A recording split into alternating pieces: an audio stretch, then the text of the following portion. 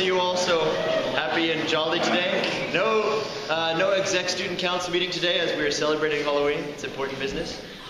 So during lunch we'll have the Halloween runway. There's going to be music. It's not going to be for class points, just for fun. So if you have a costume you want to show off, just meet in the quad. Also, Mr. Martin informed us today that the fall fair prices are officially up, so check with him if you want to know how much your booth made. Also, JSA, tomorrow is the official last day. If you guys want to go to Fall State, let me know and we'll be able to figure out what the situation is. So tomorrow, B-Day. And adding on to the fall fair thing, the prices are actually on the bulletin board right across from Mr. Harmon's office, so just check that for your prices.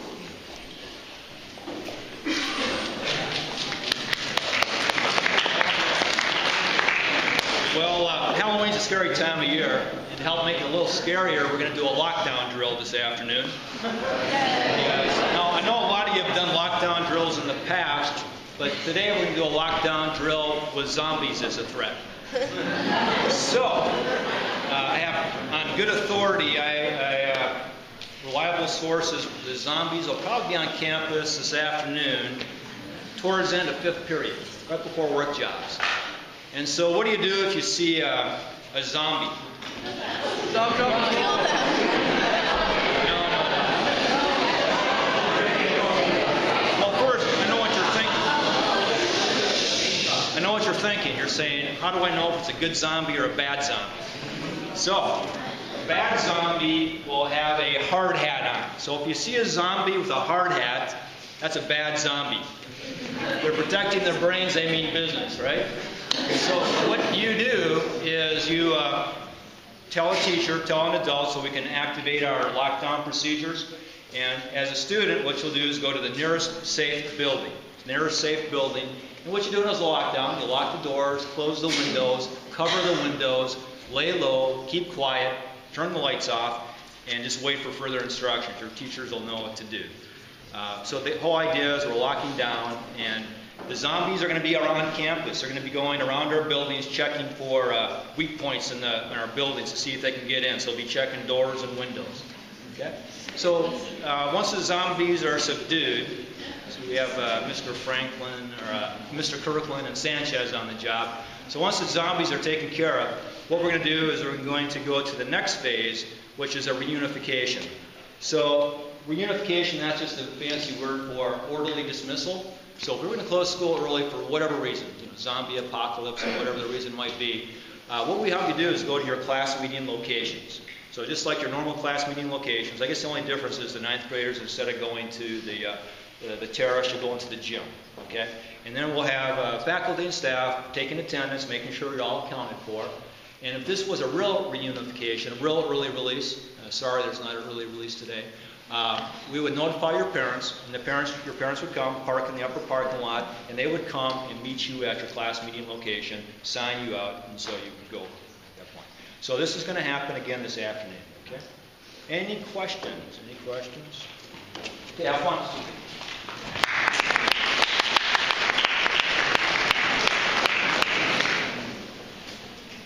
Well, this is the time of year when music students are auditioning for honor groups. It's very scary. About 10 singers put their lives on the line yesterday through the live audition for the high school honor groups. We haven't got the results yet, but we do have the results for the middle school honor choir. I'm delighted to announce that Maris Welch will be part of the CCS Middle School Honor Choir.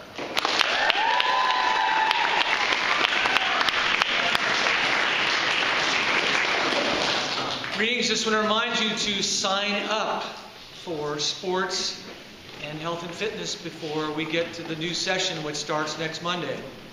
So go online and sign up. I heard a lot of people saying they're going to play on some of these sports teams, but when I checked the list, there's nobody there. Very few. Yes? Where do we sign up again? Go right to the York page. Is it up again? It's on Facebook. It's on Facebook as well. So if you go to york.org, it'll direct you to Facebook. You don't even need to have a Facebook account, but the link is there. There you go. Problem solved. Okay? Thank you.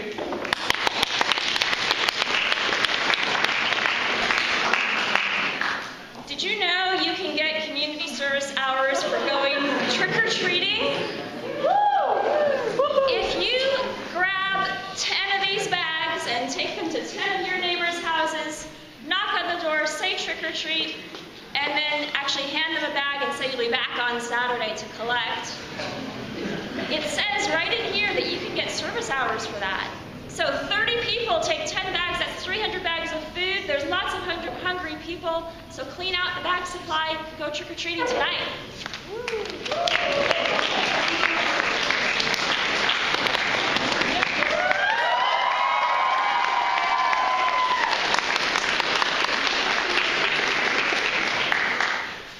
Fear. An emotion. A basic survival mechanism. Something that I'm actually feeling right now. I mean, you all know that feeling, right? Your heart begins to pound, you start breathing heavily, then your palms feel sort of sweaty. It's sort of like being in love, I guess.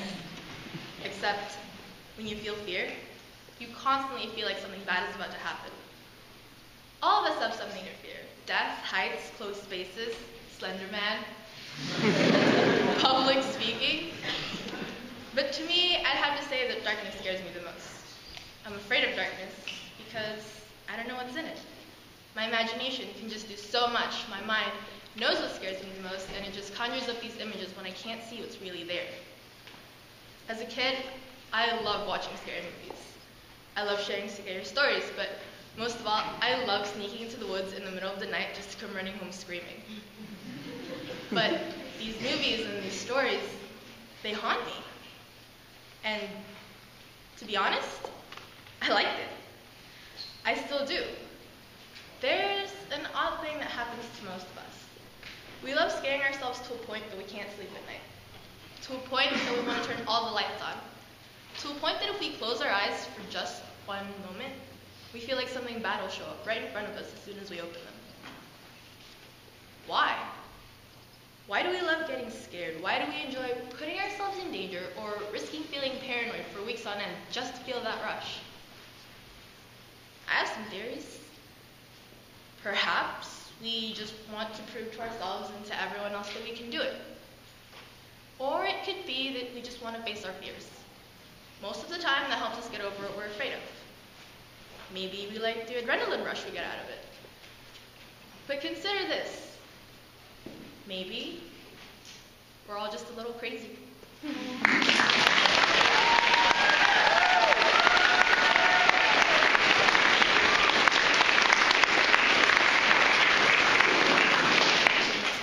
There will be a wilderness trip to Yosemite, Martin Luther King weekend, which is in January. This trip we're going to have, it's a two night thing. We're going to go up, we'll hang out in Yosemite, then the next day we're going to take a shuttle to a ski resort nearby, and then the last day we'll hang out in the morning and we'll come back that day. We have space for 20 people, so it's first come, first serve. We'll have the permission slips we'll have them ready for you by this Friday. And there will be a meeting sometime next week to clarify what the trip is about. Thank you. I wanted to remind you guys to keep bringing your cups because we're still doing the game. So make sure Becca or Ice actually sees you with it. And also it's been brought to our attention that people are throwing away plastic bottles, which is bad. You shouldn't throw them in the garbage. They're recyclable. So if you do bring the devil water bottles that aren't reusable, then you should recycle them. Thank you.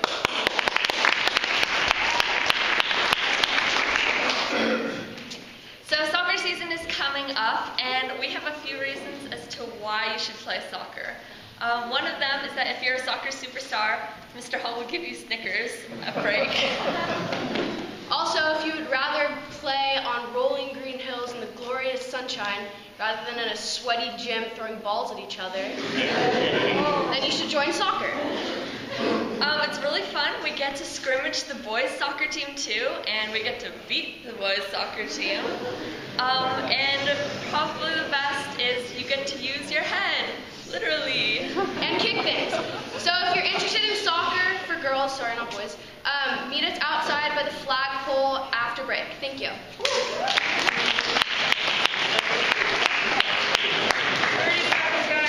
right, we have a field hockey game on Friday. It's our very last game. It's It's home. It's against Santa Catalina. It's going to be a really intense game. So please support us for the last game.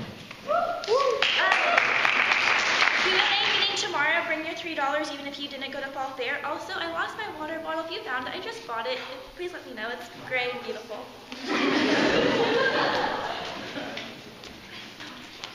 Hope everyone had fun at the Halloween dance last week, but a few of you guys have IOUs and we want you to pay student council back. And you know who you are, and if you don't, we know who you are. So if you are going to the Stanford conference, just a reminder that your policy papers are due tomorrow if you want to be eligible for delegate awards. Also, I need your checks as soon as possible, and if you haven't paid MUN back from the chips and salsa sale, please do so immediately. Thank you. So cafe night is going to be November 9th. That's a Friday from 7 to 10 p.m. There's going to be free food.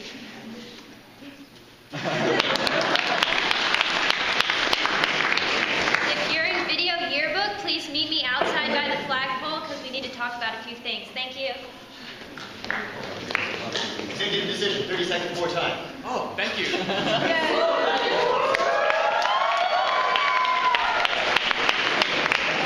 So scientists have been developing a new type of whipped dessert that hates the country of Ethiopia.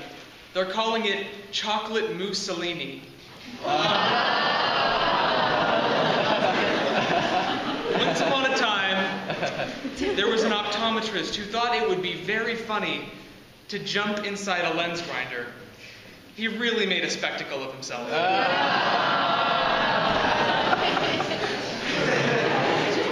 Recently, I've been diving into some of my family history, and I found that a small portion of my distant relatives were actually victim to a serial murderer, and his methods were actually very brutal. He would take the bones of his victims and bake them into a Kaiser roll. So please, don't make fun of me because part of my family is inbred.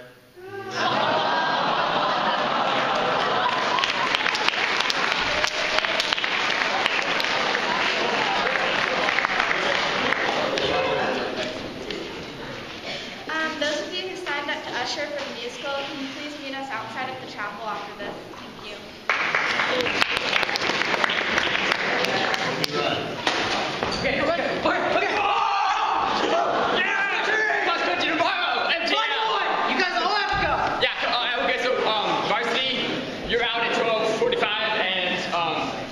Junior varsity's out at 1:45, so. And girls? 1:45. Right? 1:30 for girls. Yeah!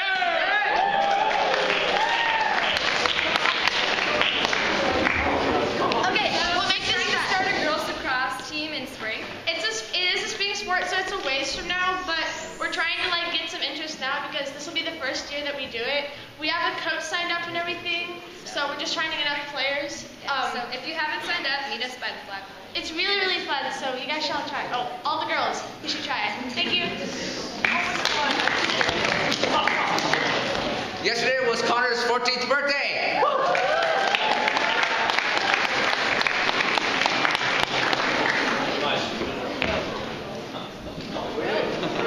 One last announcement, guys. Join basketball, but for the basketball players who have joined, we will not be buying you shoes. So I'm sorry, guys, it's going to be rugged. So Go to class.